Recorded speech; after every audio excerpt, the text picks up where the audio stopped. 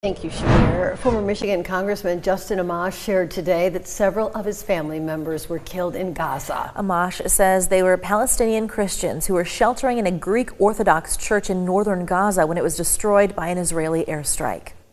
Amash says that his family is hurting badly and the Palestinian Christian community is enduring much as a result of the war.